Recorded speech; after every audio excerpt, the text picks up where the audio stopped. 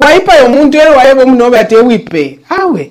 Nishewa but Hakainde is the one who hates me. I don't hate the man. Why would I hate him? He's my young brother. He's the president. He has the power. I'm here. I've got a call out. No, you wanted at the police. He wants me to shut up. That's all. Watch the entire video, my lovely viewers, I mean from start to finish, to get the whole thing. Without wasting much of your time, let's get right into it.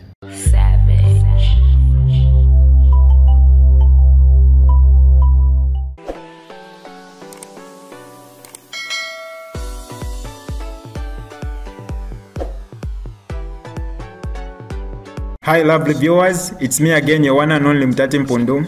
Welcome to my YouTube channel. If this is your first time on my channel, kindly subscribe to my YouTube channel by hitting the red subscribe button down below and turn the bell icon to join the notification squad. Don't forget to like, share and leave a comment. Tell me what you think about this video in the comment section below. I'll be super glad to hear from you lovely viewers. Last text message says chungulo mayo nde mfwa wino ndi kuchifuna buli nalomba okuti mwise kunona balungu mwise mulande na abantu mubakoseleshe mufyo bale pitamo kabiri mwikatane mukose mwilatina na kuya kuchifungo pantu abalubwire kino kyalo bali bakakire nabo. Last one, one more here. President Nawakwi, why do you always attack President Hakainde Hichilema? Why do you hate him so much? Those are the messages that we have. We can go through and just respond to those. Mkwai, kutina landa ti natasha mkwai pame pusho mwai pusha no kunkoselesha mwakoselesha. Mkwai muyuka tatula sala ukaba presidential candidate. Ngevivi ne mwa umfuide. Tuwalia mkulembesha uka. Baisa tukanina. So, tutiri tulepembela. Nga tuachita organize winu. Elo kuntanshi elo tuinga mwebo kutira ati. Aba evaka teka. Mwene ni pali chitatu inenkala ya ku polisi for interrogation nishishi wecho bale njitira. So, bachiri bale fwailisho okutila, batu pasanganye. Batu bike amasirote pupakanwa. So, na ifana tuishi bat strategy ya kutila ti, oh, efe bale fwa efe. Nga mwalanda ti lelo ni na wakwi, ninkolonkoto. Lelo ni bakalaba, ni isakuno. So, we are not even being allowed to have public rallies the way we would have. Imwa mwene kukopa beoti ilia. Abena kuacha balila ndatifwe chibe. Tulea kurali. Tuwala mwena kapokolole saturesha. Na weche shuko bakapokola bali mwena. It's not necessary to have a confrontation in our land. Tulekeni bakwate rally. Can you imagine we're having a rally on Saturday? Elo bakapokola bali mpera permission. Ubushikumuma 22 hours per Thursday. Ushobora kuti wachita organize rally. Nishina bakana chichinjeni mutwale ati muye kuchanira changa na mai. Yeah. So basanga tuli kukwacha, and by God's grace UKA is a spiritual organization. Because mwaisanga kukwacha United Kwacha Alliance. Era abena kwacha bali ima chinkupiti. Bushamwa mwene kona even one uniform the police officer kuli. Ngabali shirenchi bali mu plain clothes. Bali ku Riverside. Bali tamba, let's see what is happening. And we had a peaceful rally. And that was good. Ababale ibisha na msumilisha balungu kuba president. Bonse mu United Kwacha Alliance. Twaisapamo we want to organize. We shall announce in due course who is the president. And I want to assure the country that whoever is chosen, we are all ready to support that person. Kama comforting na wakuta musadire. Elo inena alikuwa tabo na history ya kutirati. Na alino kuwa president mu 2006. Na pera ba Hakainde. Mwamonaga? So, don't worry about us. Because now it's about the future of our nation. We've reached a crossroad where if nothing is done to provide alternative leadership, this country is going in the ditch. And we want to assure you at an appropriate time, we will announce the presidential candidate for Yuka, whether they register Yuka or not. Chika wecha akutila ngabaka no kuchita register. Mkwai, mu 2006, Michelle Atwach sponsor presidential candidate on UPND. What stops us now? Elo ifa bale chita. Tabale tontonga nyama nensu. Bale jefe ngabai mapuru. Tabale nefe bale chita.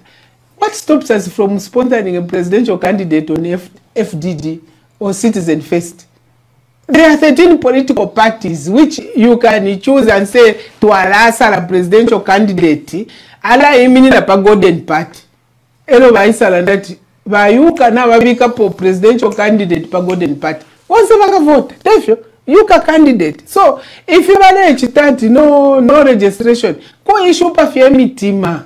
You know, when you have power, sometimes you abuse it without thinking. This is what is happening. Now, for me, we want peace in the country. We want peace in the country. And that's the position of Yuka. You will not find us starting trouble anywhere. Ngama tulesho kukwata maradi, tuakulaleka, but things like what happened in Kwacha, where the people in Kwacha say, Kapokolole fo kutulesha radi, tuwala kumana ku ground, with. And even the policemen want the rally because they want to hear alternative voice. If there are people who are really suffering, banens muma uniform, because they can't say, they can't express themselves. So, uyu tuminati, kwa kuchifuna buri tukesa, because if you mwalanda tukesa kuchifuna buri tukesa, yambenu kuchita organize, no kweba abantu kutirati mkwai tureisa, because natu mfano kutirati, the next rally is going to be in Wapula province. After this, kuchifuna buri tekutari, kuchitua pitirako, nga chakuti na bachita organize. Ili question ni pisha ba nani kaneba UPND ati, I hate Hakainde. Me, I've never put him in jail. It's him who has made me sleepy. At 64, grandmother, Atwala Nkachi Yakwe, who are the partner, I'm tola ku jail. Who hates who?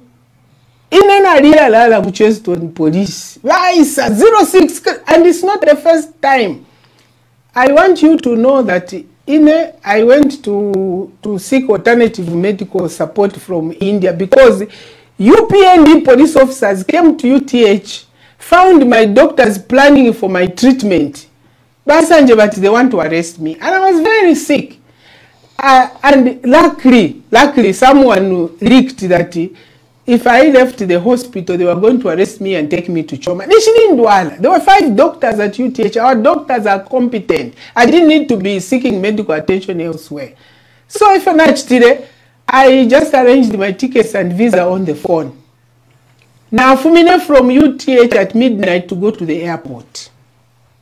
From UTH to the airport, my brother. On a Sunday at midnight, I took the Qatar Airways flight in the night. Now, I'm trying to exit at the exit point. Now, some Hakainde nachita brokish and that I can't travel. Thanks to the immigration officers, they looked at me and said, Mom is very sick. I was the last one to board the plane. I sat at the exit point.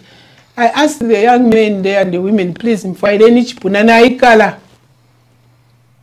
And I was the last one to board. I left Okunchita Florida to buy one arrest on some nonsense about Feruna and Milton, which they themselves did. And they Omuntu ayachite fintu.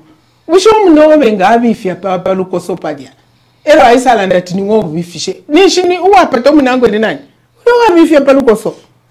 Ewa aya padia ayachite fintu ifisha londo loka pa mwinshi. Ero aisa kushinga iwati chitire chintu hapa. Awe. Waipa yomuntu ero waipa mnobe ate wipe. Awe. Nishewa but Hakainde is the one who hates me. I don't hate the man. Why would I hate him? He's my young brother. He's the president. He has the power. I'm here. I've got a call out. No, you wanted at the police. He wants me to shut up. That's all. Police atama yona imwe. Tetumaleka fyo kulanda. Nama utina leko kulanda shani. Nina nyuka milandila. Okay, we can pick up a call. Because abantu abengi baleti nangalanda bako nenkesha. I'm quite. This is DJ Mutati exclusive. Alright, that's all for you today, lovely viewers. If you did enjoy the video, please don't forget to leave a comment in the comment section below. Tell me what you think about the video you just watched in the comment section below. I'll be super glad to hear from you, lovely viewers. Once again, I go by the name of Mutati Mpundu. I love you, peace, I gotta go.